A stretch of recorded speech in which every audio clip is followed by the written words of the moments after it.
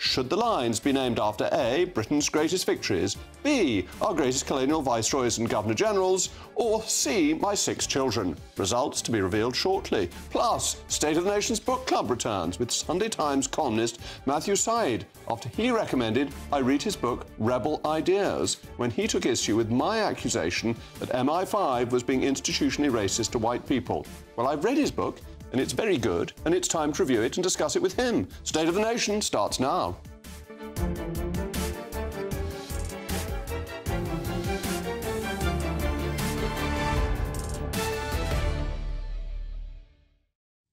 I'll also be joined by my most intellectual panel this evening, GB News' senior political commentator Nigel Nelson and the economist and fellow at the Centre for Brexit Policy, Catherine McBride. As always, I want to hear from you. It's a crucial part of the programme. Email me, mailmog@gbnews.com. But now it's what you've all been waiting for, the news of the day with Polly Middlehurst.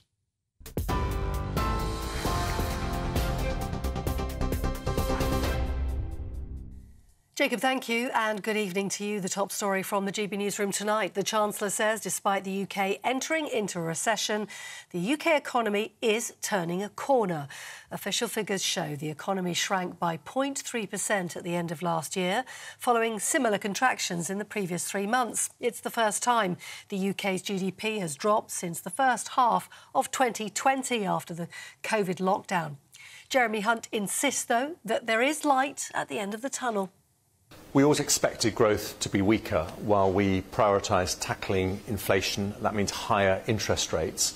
And that's the right thing to do because you can't have long-term healthy growth with high inflation, but also for families. When there's a cost of living crisis, when the cost of their weekly shop is going up, their energy bills are much higher, it's the right thing to do. The underlying picture here is an economy that is more resilient than most people predicted. Inflation is coming down, real wages have been going up now for 6 months. And if we stick to our guns, independent forecasters say that by the early summer we could start to see interest rates falling. Jeremy Hunt speaking there. Now, international news, and in a call to the Israeli Prime Minister tonight, Rishi Sunak has urged for the full flow of international aid to be allowed into Gaza. Downing Street said the Prime Minister pressed Benjamin Netanyahu on the humanitarian crisis in the region, stressing the need for swift action. It comes as the latest videos from Gaza show distressing scenes from inside the Al Nasser hospital on the Gaza Strip, with people gathering in corridors filled with dust and smoke and devastation outside. Israeli forces say they raided the complex based on credible information that Hamas was hiding there and hostages could be found. The number of overseas students applying for university places in the UK has risen for a second year running. New data shows over 115,000 students from outside the UK applied to start in September. However, the number of international applicants remains below the high of just over 116,000 before the pandemic. The data comes after Universities UK announced it would review overseas student admissions processes following allegations of bad practice by agents recruiting foreign students for lower grades. Now, voters are casting their ballots in the final hours of 2 by-elections taking place tonight in Wellingborough, that's in Northamptonshire, and Kingswood in South Gloucestershire. The Kingswood vote was triggered after Conservative Chris Skidmore quit in protest over the government's green policies. And in Wellingborough, polls are open because Peter Bone was accused of bullying and sexual misconduct, allegations he denied. Voting closes at 10 o'clock tonight. GB News will be broadcasting throughout the night with expert analysis and all those important results from midnight tonight right through to breakfast first thing in the morning. For the latest stories, do sign up for GB News Alerts. Scan the QR code on your screen or go to gbnews.com/alerts.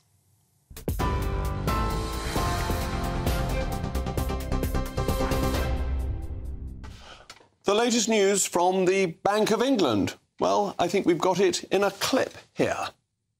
Oh, ostrich, consider how the world we know is trembling on the brink. Have you heard the news? May I hear your views? Will you tell me what you think? The ostrich lifted his head from the sand about an inch or so. You will please excuse, but disturbing news I have no wish to know. Well, Peekaboo, I can see you. It's 2023, a year of recession.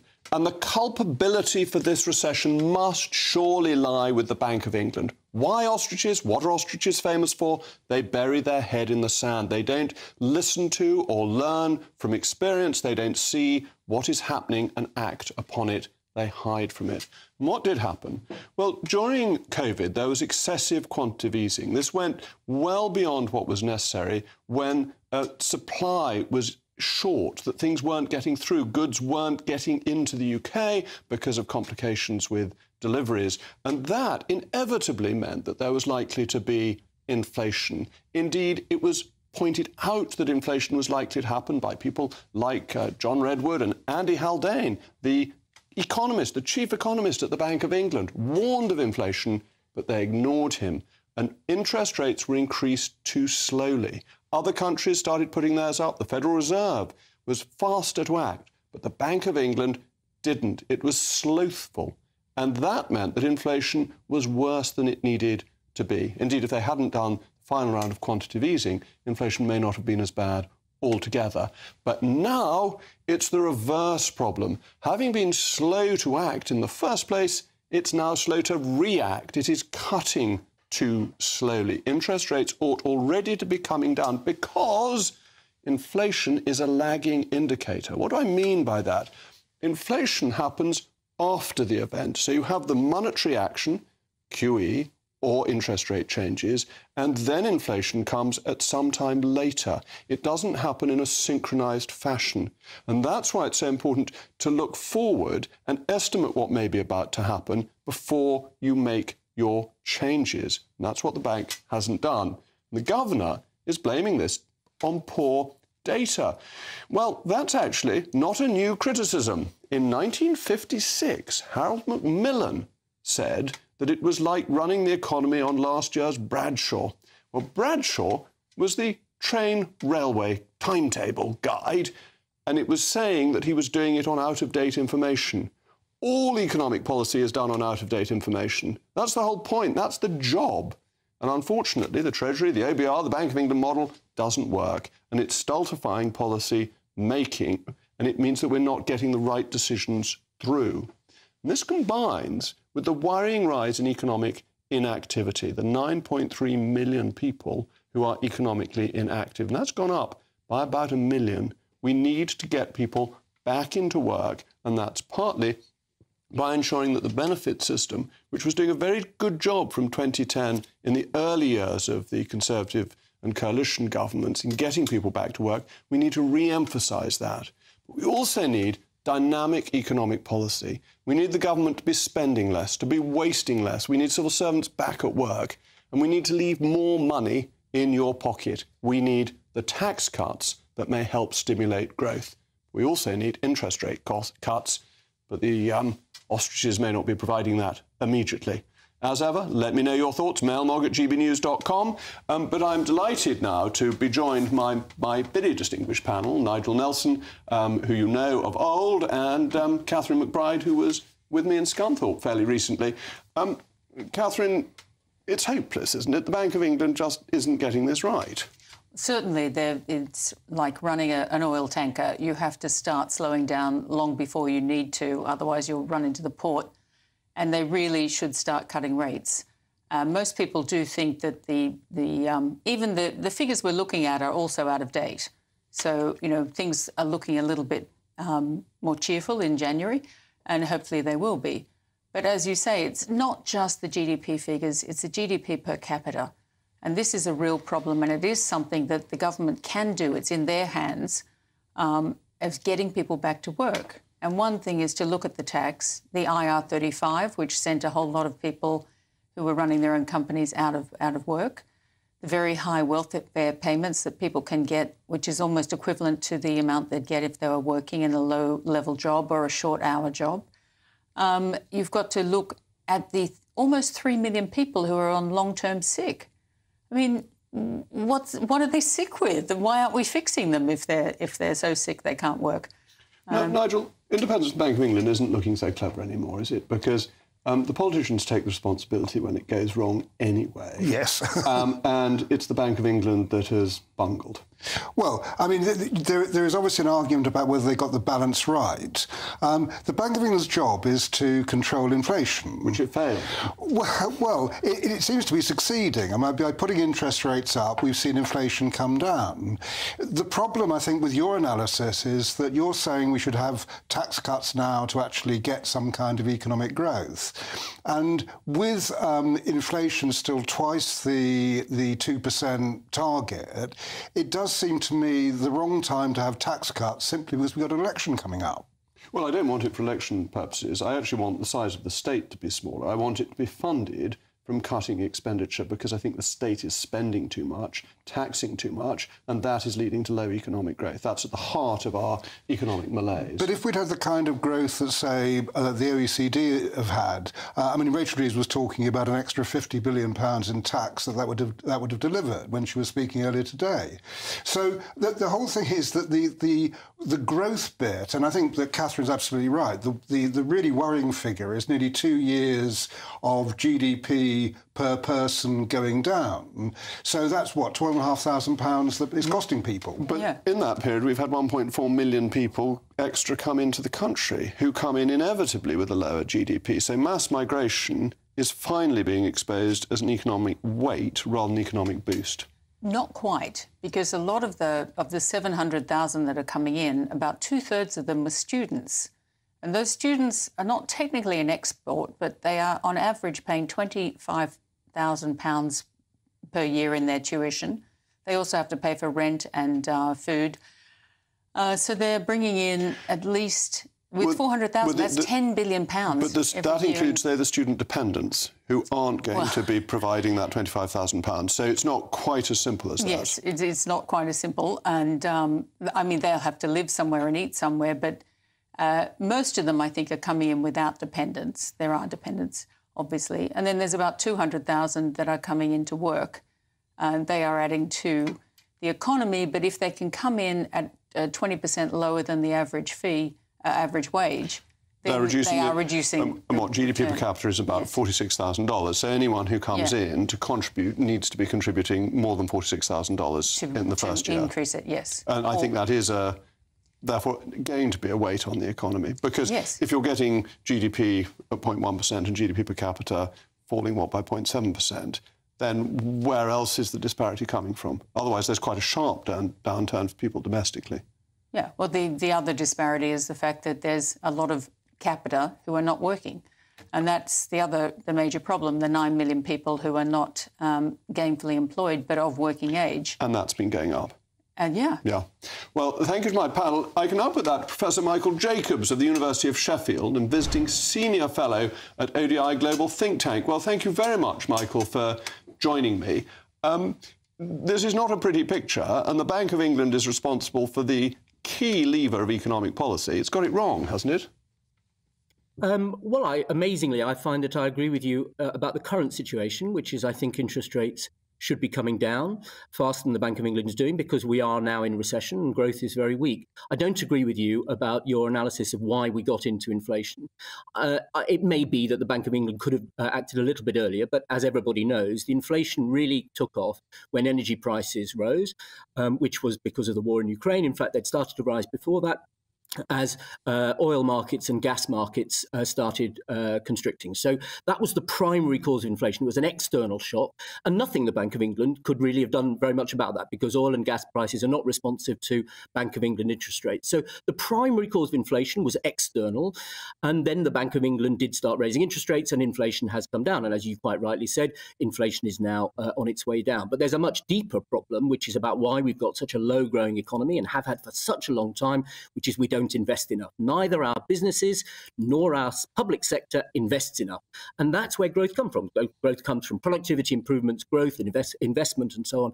And we are consistently the lowest investing country as a proportion of GDP in all the G7. Look, I agree with you on the productivity problem. It seems to me the reason for the productivity problem is that we have had the drug of cheap labour coming in from abroad, and that has discouraged investment because, particularly with this scheme of getting people from abroad for 20% lower than British wages, the incentive for business is to get cheap labour, not to invest and innovate in mechanising and using IT and so on, and that this has held back our productivity over the last 20 years.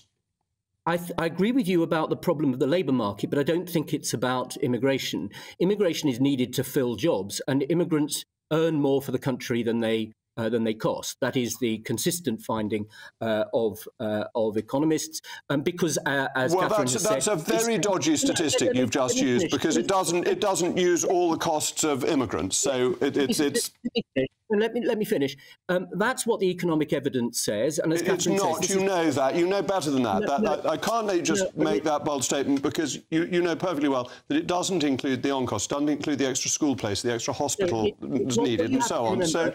What you have to remember is that immigrants work, the vast majority of them, or they contribute through their huge student fees, and then they buy things, so they contribute to the economy. But then the crucial point is about the kind of labour market we have. We have a very, very flexible labour market, and that means that wages are too low. And this is the problem. We need higher wages, and you get that by getting better bargaining in the labour market. And what you really need to see is public investment in infrastructure, in the National Health Service, which will get some of those 9 people back to work. It's the expenditure in the economy that does the work here, and that's what we really need. We really need in our economy. And well, I don't agree with that. I think the flexible labour market is very important to getting any element of growth. But the problem we have is that mass migration has undercut the lowest entrance into the wage market, and therefore that hasn't pushed up the prices of labour for people in social care and things like that. We have a minimum wage, so it's not undercut. All those jobs at the lowest end are paid at a minimum wage, and that they're not undercut by immigrants. This is just not true. Well, they clearly are, because the government has a scheme the shortage scheme, where you can come in and be paid 20% less. So that's 20% less than the market rate. So it clearly undercuts it according to a government scheme. Are you genuinely proposing that we would get more growth with much higher vacancies in our economy? What immigrants are doing are filling vacancies. I'm saying if you had less immigrant labour, you would put up prices, and that would get more people into the labour market, because it would be much more worthwhile they're working than being on benefits. It would be market forces. Unfortunately, Michael, I've allowed myself the final word, for which I apologise, because we've got to move on, but I hope you'll come back again to continue this discussion. Coming up next, universities are attempting to hold banks hostage to pursue the net zero agenda, and the State of the Nation Book Club returns with the illustrious Sunday Times columnist Matthew Syed on his book Rebel Ideas.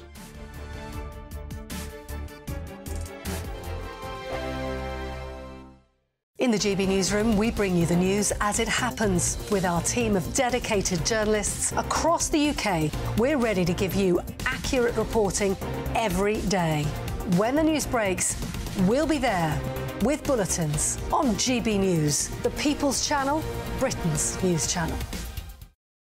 Lee Anderson's Real World, Fridays from 7 p.m. Dr. Jane Jones, who's the clinical lead for Care After Combat. Yep. Jane, thanks for coming. And just tell me a little bit about your organisation. What do you do? OK, well, thank you for having me here so we can talk about Care After Combat. So we are an organisation, a charity, who work into the prison system, working with military veterans who've somehow got involved with the justice system and...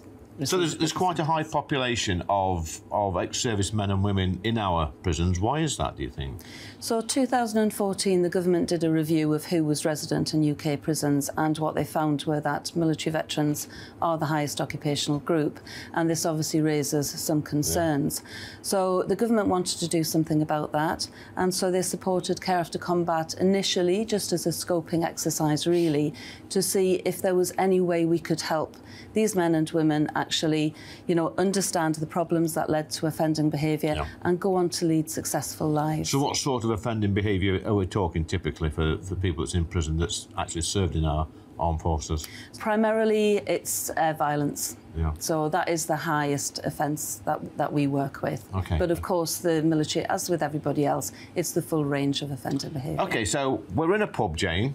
Dr. Jane. And I guess for some people, you know, the odd tip of alcohol is good, a bit of fun of a weekend, relax, let your hair down.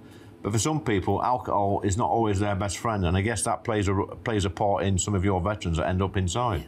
Absolutely. So, speaking from my own experience, a good 2/3 of the people I work with have some kind of mental health problem or mental health difficulty, struggling to either adapt into civilian life or with some of the traumas they've experienced during service. People might self-medicate with alcohol to manage some of those thoughts and feelings.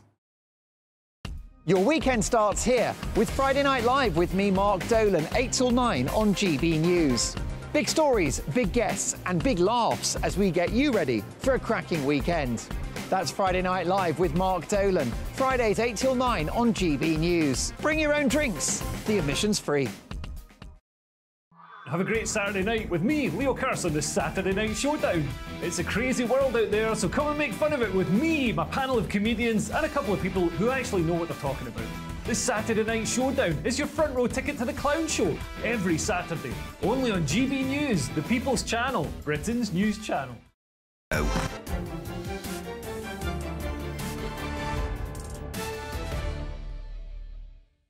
Well, welcome back. We've been discussing the ostrich-like behaviour of the Bank of England, and you've been sending in your mail mogs. Richard says the current governor of the Bank of England, Andrew Bailey, oozes indecision, dithering uncertainty, and needs to be replaced before the economy stops with him.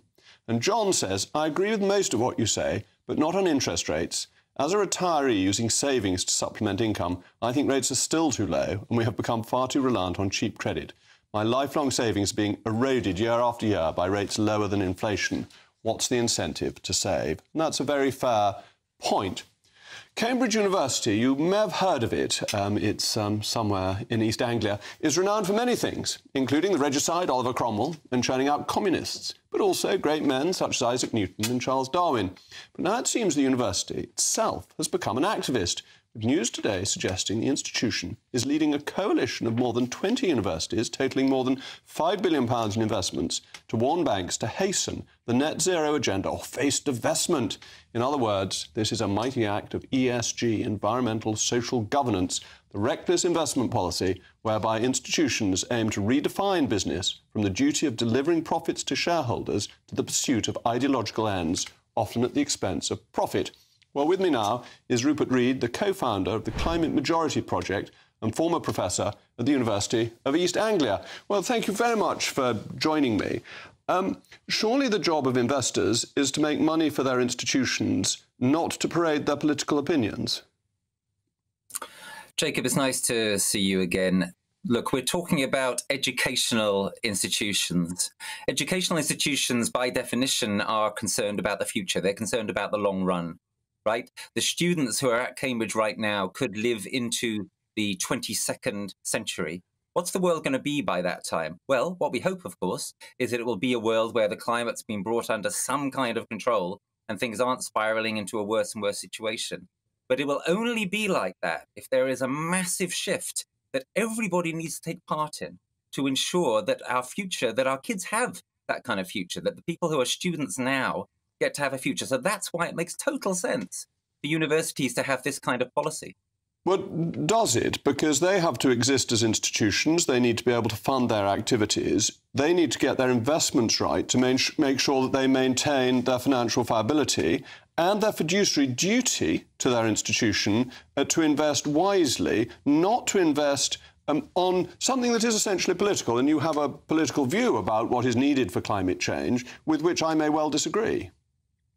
Well, you call it political. What we try to do in the Climate Majority Project is bring people together, a wide variety of people, including notably quite a number of Conservatives, such as Lord Deeben, the former chair of the Climate Change Committee, to say, actually, the vast majority of citizens are now aware, at least to some extent, of the kind of deep trouble that we are in and the much deeper trouble that we are getting into. So it's not actually about politics fundamentally in that sense. What it's about is about bringing people together in favour of a common sense objective. For example, not heating the sky, right? When we don't have insulation on our houses, we're just heating the sky. 1/3 of British roofs have no insulation in them. That's part of what you call the net zero agenda. It's just common sense, Jacob.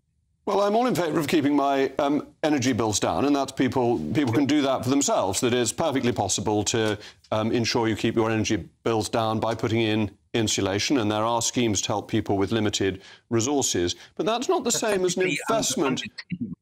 That's not the same as an investment policy that ought to be dealing with the reality as it is, and that in an investment policy, of course, you have long-term objectives, but you also have short-term opportunities. I mean, if you'd bought BP in the middle of 2020, when oil was below zero briefly, you'd have made an absolute fortune in a couple of years, and investment policies need to take into account. It's not about a moral crusade, Jacob. It's about having a future. You talk about the prices of the fossil fuel shares. Actually, they've been tracking well below market rates over the last decade. It makes total sense for universities to invest in the future. Students want their future invested in. That's why these kinds of policies that Cambridge and other universities have brought in now are very popular. And I've actually played a small part in those kind of campaigns myself. Okay, and they've been one final point, because I've got to move on. If these investments are so good, they'll make them anyway without needing this policy. Look, Jacob, the question is, do you want to be confident that you're going to have a future, or do you want to gamble on only having short-term economic returns that don't deliver you a world in which we can be confident that our children will grow up? I'll allow you the last word. Thank you for joining me again, Rupert. Hope you'll come back on in future. And still with me is my intellectual panel, Nigel Nelson and Catherine McBride. Catherine, their fiduciary duty is to make money, isn't it? Exactly, it is. And also there is $8 trillion, £8.1 trillion pounds, rather, invested in the City of London in assets under management.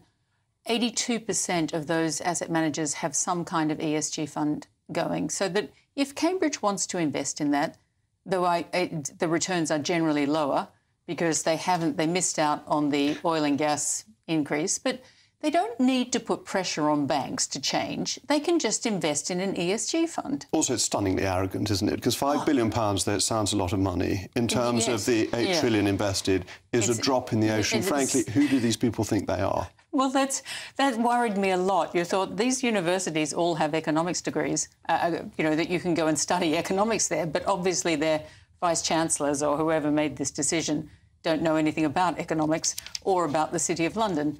Because if you look at the FTSE, it's very heavily geared to, you know, they also don't, not just investing in fossil fuels, they're not going to invest in related industries, which would include the plastics, chemicals, pharmaceutical, organic chemistry. These are our biggest exports.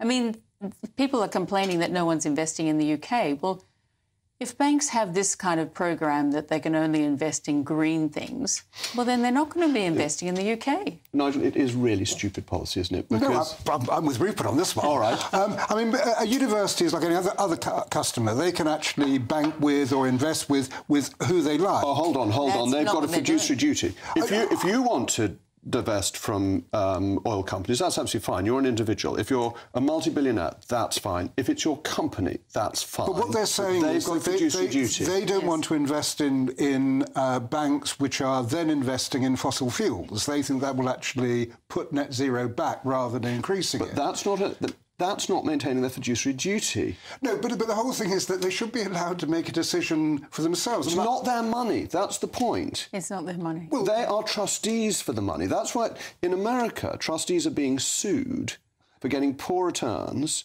by investing in their political opinions rather than the interests of the investment return. That's where they're going wrong. And I think if somebody sues them, they'll get in trouble. Well, but I mean, it still seems to me that they should be able to make the decision. I remember when I was first getting a bank account, I wouldn't have banked with Barclays because of apartheid. But do you accept... As a result of that pressure, Barclays pulled out of South Africa by 1986. Nigel, I never interrupt you, but I have to this time. But we never do. But on this occasion, yes, what you do as an individual, you're completely entitled to. You're entitled to shop in the Co-op because it backs the Labour Party.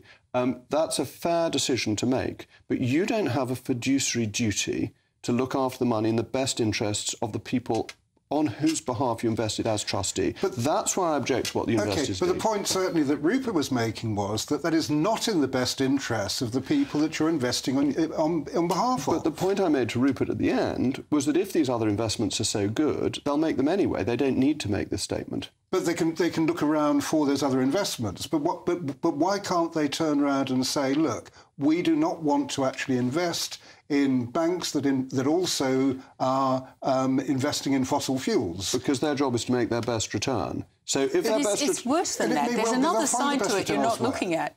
Cambridge, 8.1% of their student body come from China. Who's the biggest emitter of carbon fossil fuels in the world? 31%. China. China's given them 30 billion pounds in donations. 30 billion pounds? No, millions, sorry. Million pounds in donations. Are they giving that money back to China? Are they refusing to take Chinese students until China stops emitting carbon CO2? Well, we don't know what those Chinese students think. It may well be that they're very keen on net zero too. Well, either way, you can't sort of be forcing Barclays to stop investing in fossil fuels when this is where our electricity is coming from right now. That orange stuff is gas, OK? 36% gas. This bit is wind, only 24% wind. If we stop investing in gas, we're going to have blackouts. We're going to run out of... We're going to be like South Africa. They have blackouts all the time. But if we follow your model, we'll never get to net zero anyway. That's why I regret the fact that Labour is not spending that £28 billion on a green industrial revolution. I think they should be, both for economic reasons and for environmental ones. Well, if that's actually viable, it will happen anyway. Most things have happened... Not unless we invest in it. No, the government is really bad at investing in anything. They can't pick winners. They're not good at it. If they could, they'd be running hedge funds. They wouldn't be in government. You know, it's just ridiculous, the idea that they'd have any idea what they're doing, with the exception of you, Jacob. You're the only one who actually has run a hedge fund. But all the rest of them, forget it. They're not going to know a good investment from a bad one. But the whole point about investing in green energy is that you will do things like bring bills down. That if you don't invest... no, that's not happening. Our bills are high because of our green energy. Unless you invest in offshore wind, we have more offshore wind than any other country. It's a great But we don't have enough. So, I mean, what would have happened under that 28 billion was that offshore wind would be quadrupled. We don't have constant wind. Our real problem with wind is it's not constant. We're not in a place where I'm not saying the wind is ideal. What I'm saying is that we've got to actually invest in those things for economic reasons. We need to lead the world in green technology because that is the direction of global travel. And if we can get in on the act, we're looking at, what, £1 trillion of business that we can actually gain for the UK. Well, that's just made-up numbers. You're just making that up. Well, I'm sorry. Is the 28 billion a made-up number that Labour have now scrapped? Which, as I say, I regret they've done so. What expertise do we have in this business? I'm sorry, say again. Because Cambridge University also, if they don't want to invest in fossil fuels, are they still going to train engineers and chemical engineers and people who are working in the refinery industry who are making all of our plastics? We have driven so much industry out of the UK with this stupid green agenda. And you can see it in... Well, I'm going to give Catherine the final word on this. Thanks to my panel. Coming up, the moment you've all been waiting for, I'll be revealing the poll results of what you think the overground 6 lines should be called. And don't forget, Sunday Times columnist Matthew Syed will be joining me to discuss my complaint that MI5 is institutionally racist to white people.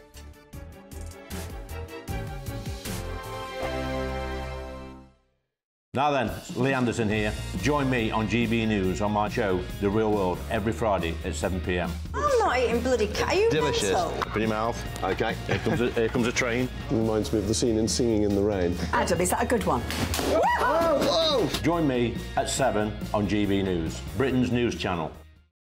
GB News Breakfast. Every day from 6 a.m. Marnie says being sexy in business is entirely possible and maybe even better. Well, Marnie, this is something I say is true. I've had to live with this for quite a long time. And I think you can do both. Now, tell me, it's lovely to see you, first of all. Thank you for having me. In all your gorgeousness. And you're telling me that often is regarded as something derogatory or something to hold you back. Is that right? It's just this really unfair thing, this really unfair narrative that women can't do both. Even men can do it. As you know, Eamon, you can do it. You can do it all. And I just think, you know, women are so multifaceted. They can be mothers, they can be sexy, they can be businesswomen, they can be silly, they can be all these different dimensions. And this press push that we have to limit ourselves to one category, it's just unfair. But do you think that is where some people may be wrong-footed or go wrong to underestimate you? Exactly. There is that saying, disarm with charm. So, you know, that there is that idea that people do look at someone who cares about how they look, who's perhaps a bit feminine, and underestimate them. But hopefully I've proved that wasn't the case in the boardroom. And thank goodness for Karen Brady. She's definitely upped the glam stakes on the show. And if anybody can prove that you can be sexy and successful in business, I suppose it's her, really. But where do you think most of the criticism comes from? Because I have to say, hard to believe, but when I was younger, I certainly got a bit of this at my old employer, being told that I had to dress a certain way, not to be too sexy, which I found hugely you were told this by women. I was told this by a female boss who didn't like me wearing zips on the back of my dress. Not just me, but some of the other presenters there. And I took such offence. I felt like she thought that I was some sort of, I don't know what. Do you take offence when people are criticising you, that, you know, in some way they think you're, I don't know? There's just no right answer. And as we said, I think Karen Brady is doing an excellent job at leading the charge that you can be glamorous and get the job done. GB News, unlike other broadcasters, isn't obsessed with the London-Westminster bubble. We think there's a nation beyond the M25, and that's why we talk about the issues that matter across the land. Join me on State of the Nation, 8 to 9 o'clock, Monday to Thursday, on GB News. Daisy's listening, and you should too. Wake up to the headlines with Headliners every morning at 5 a.m. We treat you to the day's biggest stories before anyone else, 7 days a week. You can catch up on everything you need to know before you've even had your kippers. Headliners every morning at 5 a.m, only on GB News, the People's Channel, Britain's news channel.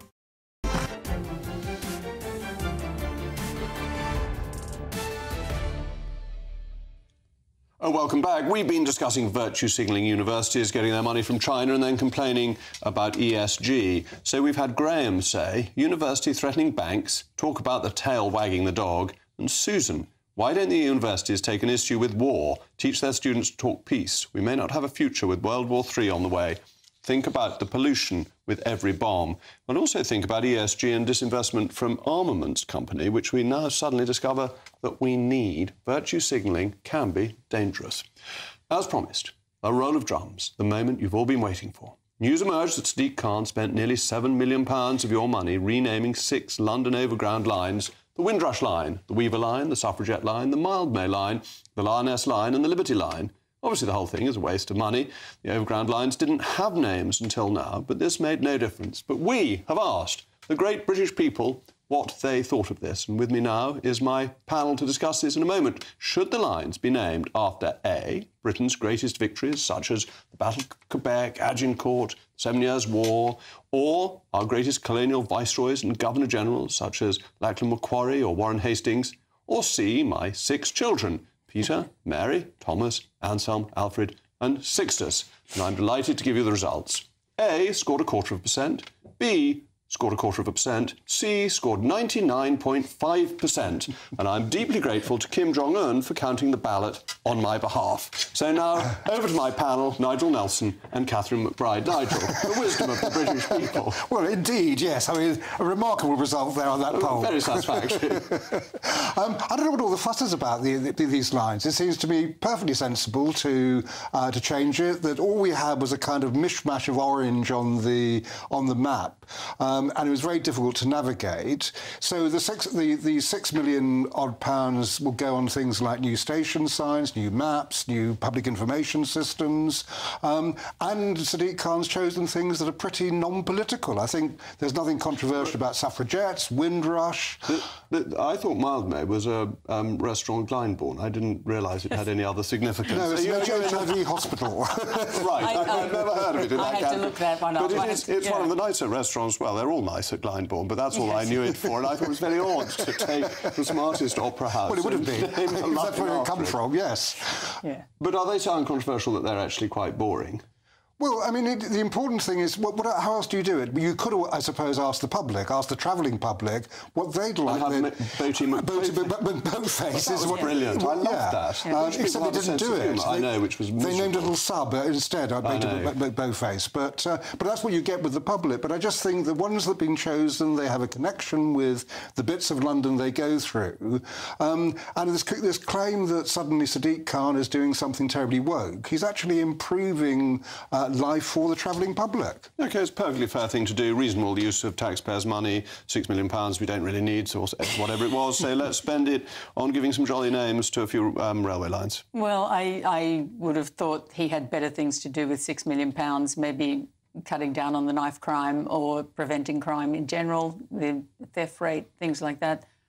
However, being a foreigner, I kind of like the ones that say Piccadilly line because I know where they're going. And I wonder, Northern line, north and south, you know, Bakerloo's a bit confusing for the young players, but we get used to it eventually. So why not say the Croydon line? You know, why the Windrush line? It's going to Croydon and everyone needs to know how to get there. So why does everyone need to know how to get to Croydon? Well, I mean, the Windrush line, because it goes through that part of London where most of the people during Windrush ended up. So it seems to be a relevant kind of title to actually use. Well, that's true. And we do have the Jubilee line, which has a name which doesn't really reflect what it goes we've got to. the Victoria line and the Elizabeth line. Shouldn't we have had the Charles line? Well, I thought Victoria was because it went to Victoria Station. Is it because but of the then Queen? Victoria Station is after Queen Victoria, so it all, it all but comes round. There's no railway station where Charles is named yet. Well, perhaps there should be. Perhaps you should have done that too. I wouldn't object to a Charles station if they decided on that. But then a Weaver station to go through London's textile district, again, seems to me perfectly relevant. But isn't it unimaginative? I mean, to go back to your earlier point, wouldn't it have been more fun to give voters a chance, do a poll like the one I did? I mean, I'm sure Steve Khan could have counted it in the same way. And named it after all your children. Well, that would be an interesting way to see how that would go down. I'm not sure it would do his election chances any good when later on this year. But the suffragette line, I mean, the suffragettes are quite notoriously blue-plaqued in Chelsea. There's several Pankhursts. So I wasn't quite sure how the suffragette line is at the other end of town. But votes for women isn't contentious, is it? That's the important thing. Well, it's not contentious, but it's got nothing to do with, less to do with the railway line, shall we say. Why not name it after famous railway engineers? The Isambard Kingdom Brunel line. Yeah. It'd be a bit of a mouthful, that one. Well, what about the Stevenson line or something like that? You know, why are you suddenly calling the suffrage the line? I think there are lots of different choices, but the ones he made seem to me perfectly reasonable ones. Well, that's true. It's really the money. I don't particularly mind the naming, and I agree with you. But I think the names are unobjectionable. But you've got 6,000 stations. But do you really need to spend that money? Well, you do. Weren't they quite happy without names? If you think about 6,000 stations which will need new signage, that's going to be really expensive. Yes. Yes, but can't you implement it as you need the signs? That you don't need to have this big, expensive step, do you? Well, I mean, either way, you'd end up spending that kind of money over a period of time. But no additional money, whereas now you spend $6 million up front. I just wonder whether it's necessary and whether you need to spend this money when we're short of public money. Well, I mean, you can say that about anything. I know, I often do. That's the problem. Excellent. Well, that seems a good point to draw this discussion to a close. And I thank you for voting in the way you did to my loyal viewers. Sadiq Khan said, giving each of the overground lines distinct colours and identities will make it simpler and easier for passengers to get around.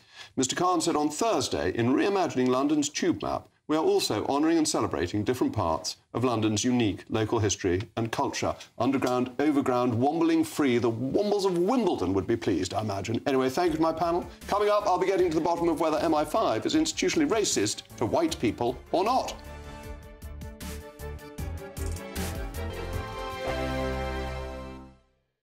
I'm Michelle Dewberry, and I'm not here to tell you what to think. I'd much rather hear what you have to say. So, send in your opinions to gbviews@gbnews.com. Keep them clean, and you never know, I might read them out. With my panel here on Jubes & Co, we debate, we get stuck into the issues of the day on a show where all views are welcome, especially yours. GB News, the People's Channel, Britain's news channel. Patrick Christie's Tonight. Weekdays from 9 p.m. Mike Freer joins me now. Mike, thank you very much for coming into the studio. Thank you for inviting me. Firstly, how are you? It's been a busy day, and it's been quite a traumatic experience. It's a real wrench to walk away from a job that you love, but also a constituency that you've become, you know, I live there, it's my home, and I regard many of my constituents as friends, and it is an amazing place, and to walk away from that is really quite, it's quite an emotional wrench to think this was a job I loved, but unfortunately I can't do it anymore.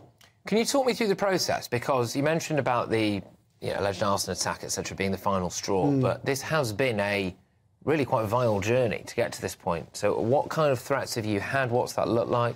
Well, like every MP, I mean, you day in, day out, you get abusive emails, you get low-level stuff that, whether we should accept it, but we do, it's graffiti, you know, it's things like, you know, in the past I've had a mock Molotov cocktail left on the office door, meaning we had to evacuate the whole building. I've come out of my house and found a note on my car. Where I live is common knowledge, but what I drive is less so. And it's a few weeks after John Mann had the wheel nuts on his car tampered with. So that all kind of makes you get a bit, you know, what on earth's going on. But I've had 2 run-ins with the organisation that was Muslims Against Crusades, and people like Anjum Chowdhury, who was behind that organisation, been to prison, but online, it said, I used to do surgery in mosques, so I wanted to go out and see people. And online, it's a picture of me saying, you're not welcome in our mosque, let Stephen Timms be a pointed reminder. So it's not very subtle. Well, just for our viewers and listeners who might not remember that, Stephen Timms, of course, was stabbed by a woman who'd been radicalised. Thank heavens he survived. So it was a very unsubtle. Tired of the usual focus-tested, pre-prepared Westminster runaround? Well, so am I. So you want higher taxes? Is your department to blame for this? Are you rethinking this policy? Every Sunday at 9:30, I'll be sitting down with those in power to get the truth about the issues affecting you. Let's be honest, we've known about the cost pressures of this project for years, not months. That's the Camilla Tominey Show, a politics show with personality. On GB News, the People's Channel, Britain's news channel.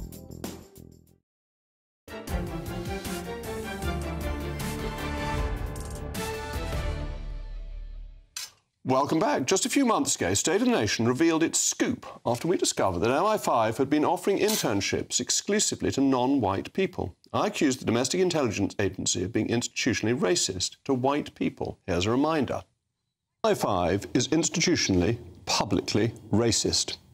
It discriminates against 92.6% of my constituents in North East Somerset.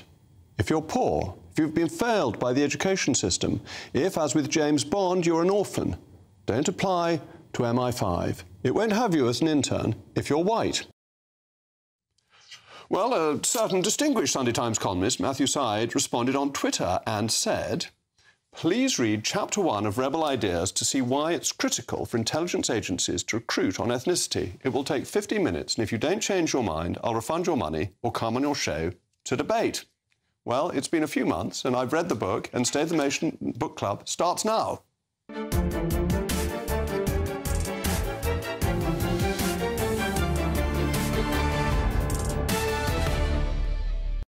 With me now is the man himself, Sunday Times columnist and author of Big Ideas, Matthew Syed. Thank you so much for coming in. For anyone who hasn't read your book already, they really should. Rebel Ideas, it's extremely interesting and, as one would expect of a Sunday Times columnist, well written. And I didn't find I disagreed with you particularly. I was just rather surprised you didn't, you tweeted as you did, because I'm not against MI5 recruiting from a broad base. I think that's very important. But I'm against it saying that my constituents are excluded because they may have knowledge that MI5 needs. So, first of all, thank you for having me on, and thanks for reading the book. Delighted you enjoyed it. Rebel Ideas rather than Big Ideas. Rebel Ideas, sorry. It seems to me, Jacob, that in a domain like intelligence, where you're seeking to understand and anticipate threats either emerging from outside the country or within, if you have a group of people who come from very similar backgrounds, who share the same kind of tacit knowledge, then they're likely to potentially miss things. And the point that I think I was making in the book, particularly in Chapter 1, is that this was a fundamental error of the CIA in the post-war period, where a very high proportion came from a very narrow background that matched, Jacob, the background of the recruiters, because recruiters were attracted to people who looked and sounded like them. It's quite an ancient bias that was once referenced by Aristotle, homophily, and so very high... I think you're going to read the stats. Well, I'm going actually to jump to the very end of the book, partly to prove that I read right to the end. which is very rare for book reviewers, I think. And you quote Fanusi, who goes to work for the CIA, and he says you should never hire people just because of their cultural or ethnic background. That would be a dangerous mistake. But when you widen the net of recruitment, you also broaden the pool of talent. So I'm all in favour of widening the pool of recruitment. It's just the bit I object to is when you say, and therefore we won't have any white people. That, I think, is going too far. I very much doubt that that is what MI5 or MI6 was saying. It's what it's done for the internship. It specifically said white people couldn't apply. Perhaps I'll ask you a question. If we agree about the principle that you are trying to anticipate threats from tribal societies, ones with different patterns of religious radicalisation and societal breakdown, you want to make sure... The problem, Jacob, if we all, I hope you'll agree, have blind spots of one kind or another. And if we share the same blind spots, the organisation has a blind spot. What you're seeking to do is make sure that you plug those by bringing people from different backgrounds. And if MI5, MI6, GCHQ felt that they had a very disproportionate group of people from a particular cultural background, then it would make sense to be proactive. In the same way, for example, that a scientific team that lacked mathematical expertise would be very sensible to specifically look for someone with a background in mathematics. We may be being a bit like the medieval theologians and arguing about the number of angels on a pinhead, because I'm not particularly disagreeing that it's perfectly legitimate to try and recruit from a broad base and to go and say, if you want to understand the Afghan tribes, to go and find people who understand Afghan tribes, who are much more likely to be people with some Afghan heritage than they are going to be my constituents. But if one of my constituents happens to have spent years learning about it, you shouldn't say the internship excludes white people. That's the bit I object to, and I think we're coming to agree. I do agree, and one of the things I say in the book is I am very doubtful about quotas. I think that can have the effects that are opposite to the one intended. And although the evidence is rather mixed on this, I do think we agree. But it's about more than intelligence. It's about more than government. The most successful private sector institutions, DeepMind, Microsoft, this is an almost $3 trillion company. They know that if they're going to anticipate the future disruptions, if they're going to shape the modern technological world, they need to have people with different backgrounds. Sometimes it's different demographic backgrounds, but often it's different expertises that they need in order to understand the future. I thought we make this point beautifully on page 67, which I mentioned, so it can be put up on the screen. When you talk about 4 economists, the first 2, one white, gay, male and middle-aged, the other young, black, female, heterosexual. These economists are in different demographic terms, but they were both taught by the same professor, against 2 white, middle-aged, bespectacled economists who have the same number of children and like the same TV programmes. They may sound the same, but one's a Keynesian, the other's a monetarist.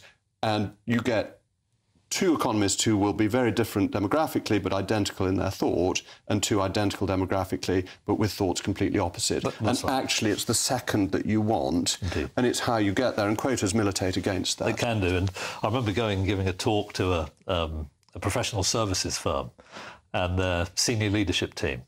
And on the surface, they looked to be diverse in terms of demography, colour, ethnicity, but they'd all been there for so long that they had started to think in the same way. They were using the same words, the same examples, the same historical precedents. And I realised that they were going to have a real problem in anticipating what was going to happen, because it was a part of the corporate world that was about to experience huge disruption, and they were very blinkered. And the other thing you mentioned that's fascinating, which we don't have a lot of time to go into, is that if you have a leader who has a strong view in a meeting, all the meeting does what he, and it very often is he, says, and you need to encourage people to speak out. And I love some of the examples about that you gave. Thank you. That, I think, is very significant, because often people who get to the top, they have very strong convictions, nothing wrong with that. But if they find it difficult when people disagree with them, and they're quite domineering, we're quite hierarchical animals. People tend to say not what they truly think, but what they think the leader wishes to hear, and that narrows the bandwidth of the group to just one leader. The one variable that is so important in high-performing teams is where we argue, come to a timely decision, but where we also are prepared to test each other's ideas, and we don't get offended when somebody criticises mine. people must look up, because we don't have time, the Andaman Islands in the index, because your example from there is fascinating. So do buy the book. Thank you. That's all from me. Up next, it's Patrick Christie's. Patrick, what have you got on the bill of fare this evening? OK, so astonishing new revelations about this judge who was involved in the pro-Palestine paraglider protest sentencing. Also, as well, I've got an exclusive on the Rochdale grooming gang, so make sure that you stay tuned for that. And, of course, we are going live as the polls slam shut at Kingswood and Wellingborough. We are Britain's election channel, and we're going to be doing a right number on these two by-elections for you at 10 p.m. Well, that's going to be extremely interesting. I meant to say I'm going to be back at 8 o'clock on Monday. I'm actually going to be back at 1:30 this morning from one of the by-election sites. I'm Jacob Rees-Mogg. This has been State of the Nation. And you probably have a fair idea what the weather's going to be like in Somerset. It will be fantabulous. I cannot think of a better place to spend the weekend. A brighter outlook with Box Solar, sponsors of weather on GB News. Hello there, good evening. Welcome to your latest GB News weather update with me, Annie, from the Met Office. Friday's going to be a much drier and brighter day for many of us, but we have still got some heavy rain to come through the rest of the evening. That's as a result of this weather front that's slowly pushing eastwards across the country through the rest of the day and through tonight. So there's still some heavy rain to come across parts of the southwest. That'll push into the Midlands later on this evening and then into the southeast, but rain should be fairly limited by the time it arrives into the southeast. Behind it, it should turn much clearer as well. So some clear spells to come tonight, but still got very mild air. So it will be another very mild night tonight, frost-free across the country by tomorrow morning. There'll also be some early sunshine, particularly across eastern areas of Scotland, as well as central areas of England too tomorrow morning. And we'll see a good deal of sunshine through the day. Some thicker cloud across parts of northwestern England, North Wales, that could be thick enough to bring some drizzly rain. But in any of the sunshine, it'll feel fairly pleasant. Highs of 13 or 14 degrees in the south or 12 degrees further north. A bright start to Saturday across eastern areas, but cloud will thicken through the day as this weather front approaches. So some drizzly rain in the west through the morning, and then a heavy spell of rain to come through the evening across western areas and perhaps on Sunday morning in the east. But